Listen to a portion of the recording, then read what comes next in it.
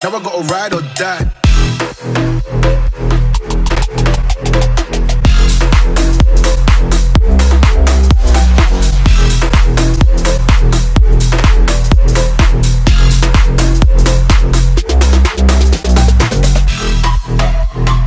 So guys, welcome back to the channel. Very windy, slightly wet day, but we have just picked up the keys to this VW Caddy. Massive thank you to the owner, Jack. He's just cleaned it, so we are trying to get this before yeah, the typical English weather comes in. Now, my question to you guys is, I've actually shot a long wheelbase one of these way back when, and I love the idea of owning a van, modifying it and using it, yes, for its intended purpose of, you know, putting stuff in the back of it, but having a second row of seats and converting this, or changing it maybe, into something to rival an estate car, but with the ease, the size and the availability of a van. This is a prime example of what I was talking about, where this has original front seats, but it has a converted rear, so it actually has 3 seats in the back of this. And that brings up the question, should you go out there, buy a, you know, relatively base van and modify it to a point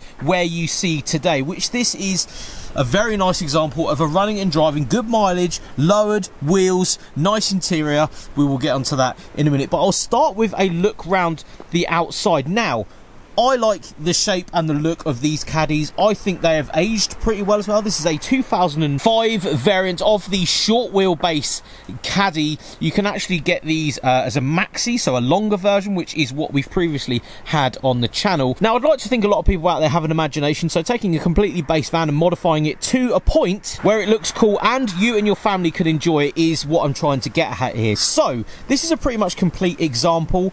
You will see some nice aftermarket bits, so like the wheels, nice painted calipers, colour-coded bumpers, because you can get these uncolour-coded. And as we come down, I'll show you the driving portion of what it's actually like to drive this thing. If we jump inside on the way past, you will see the interior of a factory Caddy with a GTI Mark V steering wheel, but plastics and stuff, like I'm going to say in the driving portion, plastics from a commercial vehicle. So if you do have kids getting stuff in and out, there's no fabric, there's no crazy exotic materials to destroy in one of these. And I feel like the actual dashes in them seem to be a lot more harder wearing than car dashes. They seem to be built, or at least made, of different material, but tons of room in this one, exactly like a Mark V Golf really. But this is where it starts to change, because as we come into this sliding door at the back, you will see 3 very large seats. Now, something that can be easily put into any van is the rear seat conversion, and as you can see,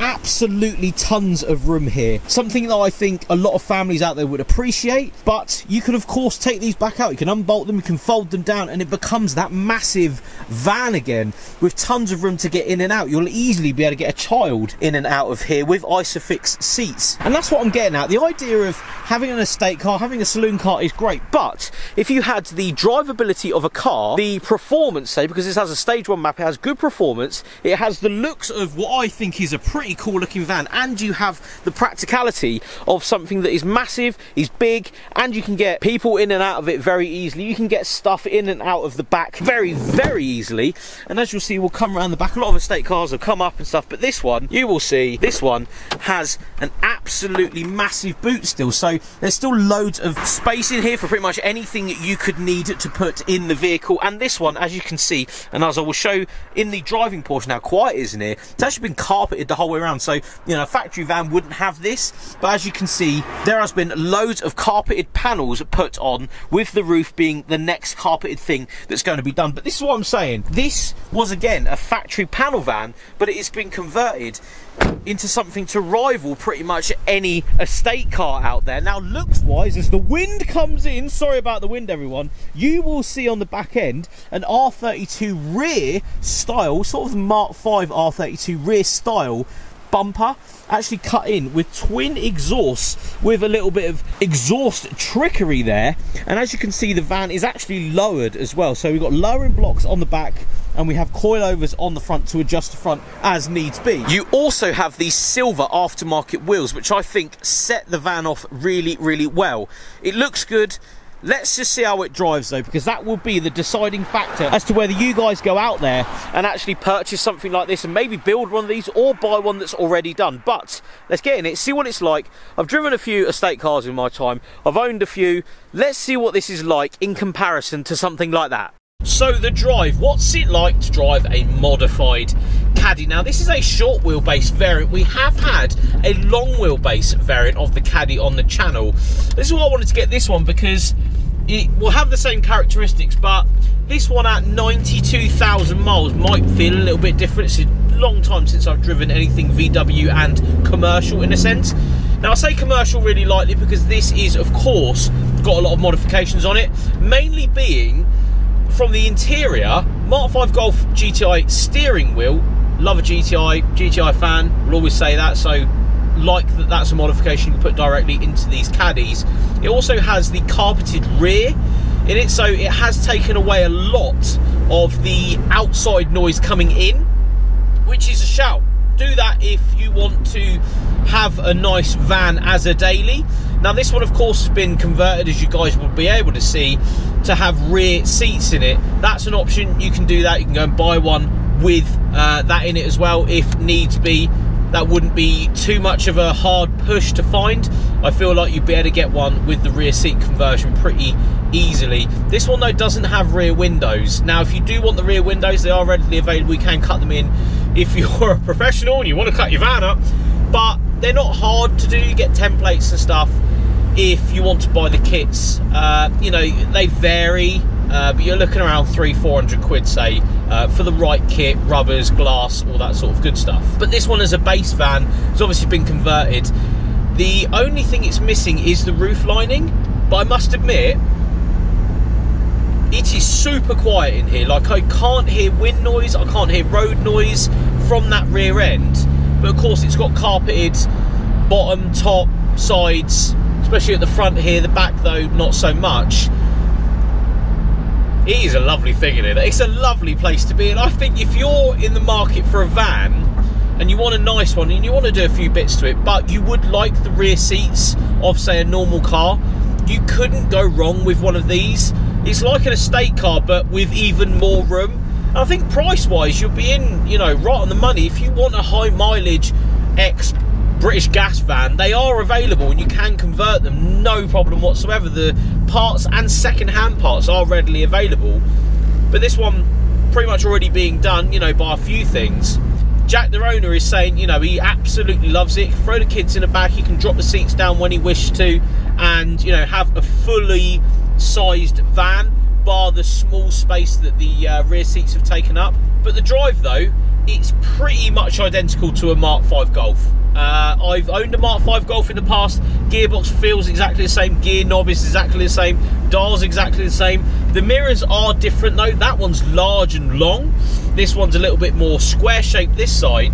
So if you are coming from a car, you'll notice that, but the amount of vision I actually have through those mirrors is really, really nice. Comfort wise, this is of course lowered, as you guys will be able to see. It actually has coilovers on the front of it, again readily available, you can do that quite easily, and blocks on the rear. Now I haven't actually come across too much uncomfort with how low this thing is. It's not crazy low, but it's a lot lower than, you know, the factory VW Caddy when it came out.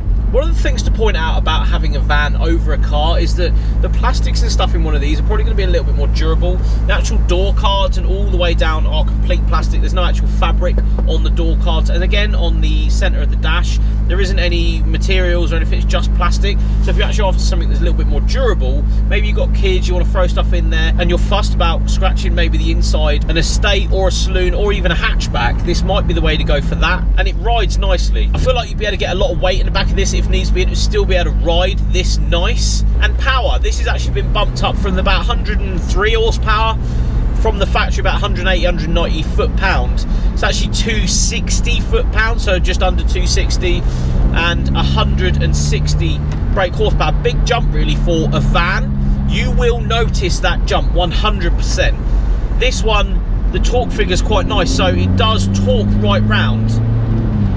And it reacts like a Golf does. It will react in the same way as a diesel Golf will. Try, I know it sounds silly, turning circle. Again, we are in a van. very, very simple things we're trying to do here. Turning is absolutely lovely. No scrubbing either from those larger wheels that are on the van. Do a little second gear pull.